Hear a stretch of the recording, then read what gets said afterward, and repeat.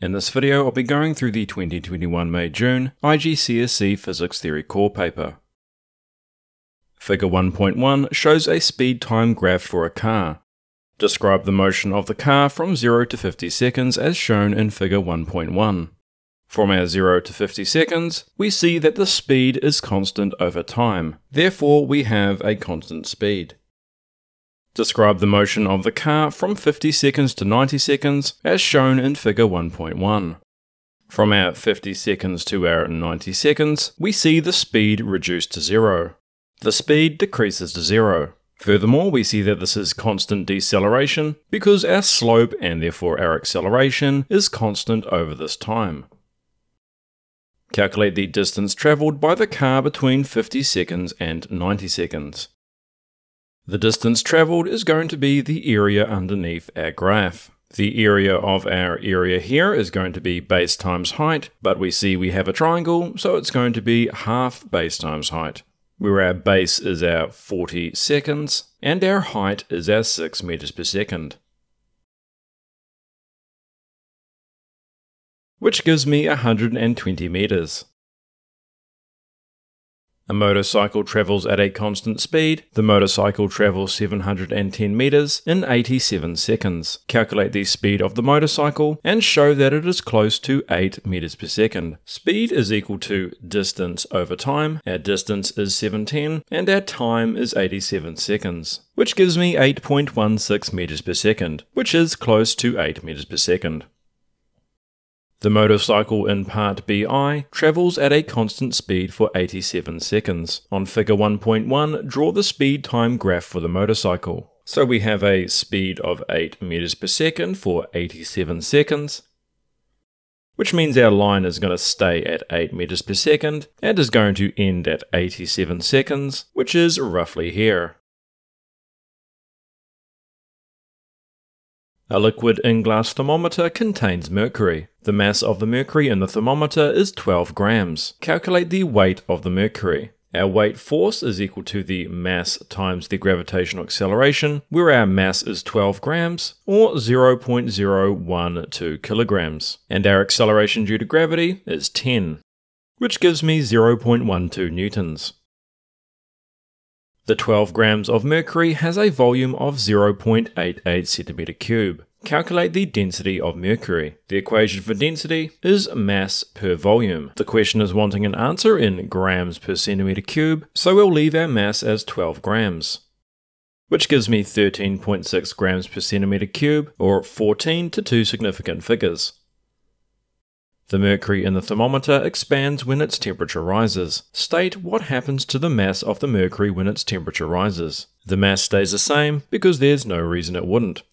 State what happens to the density of the mercury when its temperature rises. Recalling that our density is our mass per volume, our mass stays the same, but if the temperature rises, our volume is going to increase. If our volume increases, then our density is going to decrease. A plank balances horizontally on a log of wood, which acts as a pivot. A girl sits on one end of the plank, and her brother pushes down on the other end to make the plank balance horizontally. Figure 3.1 shows the arrangement. Calculate the moment of the girl's weight about the pivot and show that it is close to 480 Newton meters. The moment of the girl is equal to her weight force multiplied by her distance from the pivot. Her weight is 404, and her distance is 1.2. which gives me 480 Newton meters, which is what we're trying to find. The plank balances horizontally when the boy pushes down with a force F at a distance of 1.6 meters from the pivot. Calculate the size of the force. Because the plank is balancing, we know that the moment of the boy must equal the moment of the girl. The moment of the boy is his force times his distance of 1.6, and the moment of the girl is what we found earlier, our 480. Solving this for force by dividing both sides by 1.6 gives me 300 newtons. A country needs to build new power stations to provide electricity for homes and industry. One type of power station is a coal-fired power station. Describe how the energy stored in the coal is used in a coal-fired power station to generate electrical energy. Let's break this down step by step. The coal is burned to produce heat, the heat is used to boil water to steam, the steam is used to drive a turbine, and the turbine drives an electric generator. Some people in the country argue against building a new coal-fired power station. They say that the power station is expensive and not very efficient. Explain the meaning of not very efficient. What this means is that a large amount of the energy from burning the coal is lost as waste energy. Apart from cost and efficiency, give 2 other reasons for not building a coal-fired power station. And there are many reasons to choose from. Possibly the most obvious is the release of greenhouse gases driving climate change, and also that it's non-renewable. A man starts pulling his suitcase across the floor. Figure 5.1 shows the horizontal forces acting on the suitcase. Calculate the resultant horizontal force on the suitcase.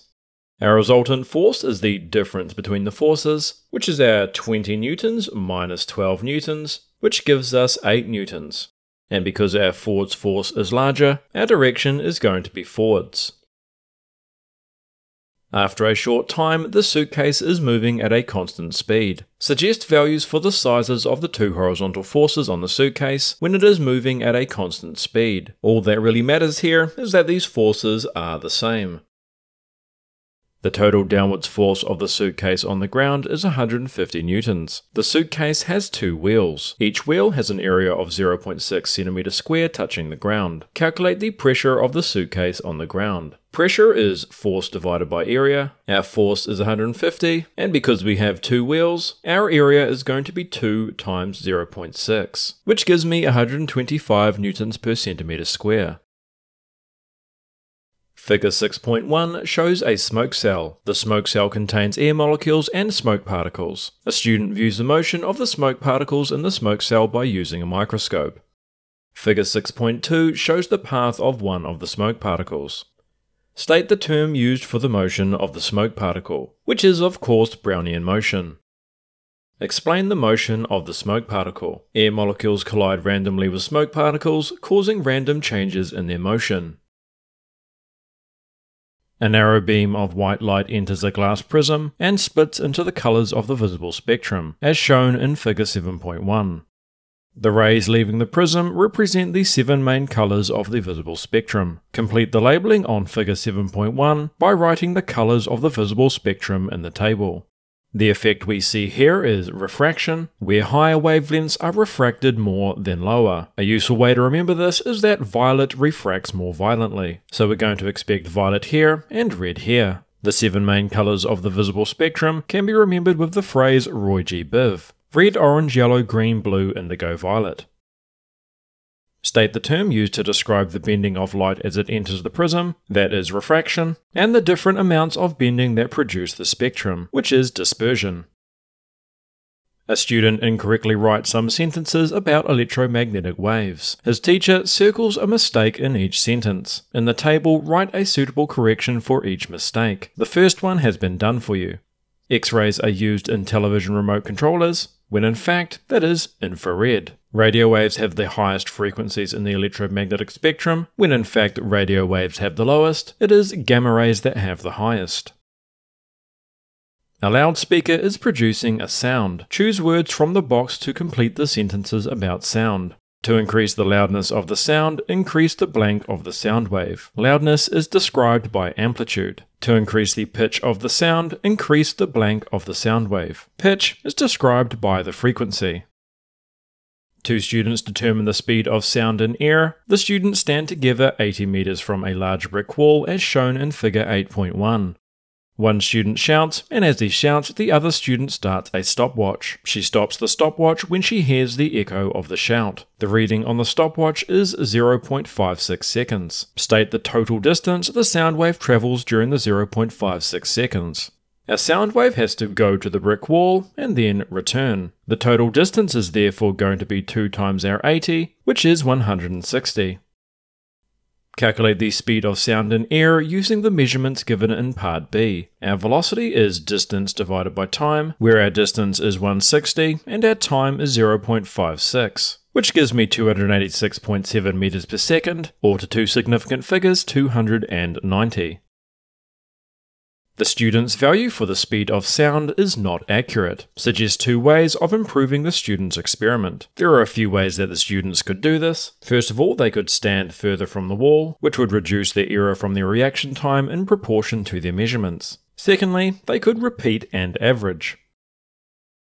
The box lists 4 materials. Use words from the box to answer parts I and II. Each word may be used once, more than once, or not at all. State all materials that are electrical insulators. Aluminum isn't, iron isn't, and plastic and wood are. State one example of a magnetic material. Of the 4, only iron is magnetic. Figure 9.1 shows two magnets P and Q which are repelling each other. On magnet P, the north pole is labelled N. On figure 9.1, label the other pole on magnet P and both poles on magnet Q. If our north pole is here, then we must have a south pole here. For repulsion to be occurring, we must have a south pole here, because likes repel. If we have a south pole here, then we must have a north pole here.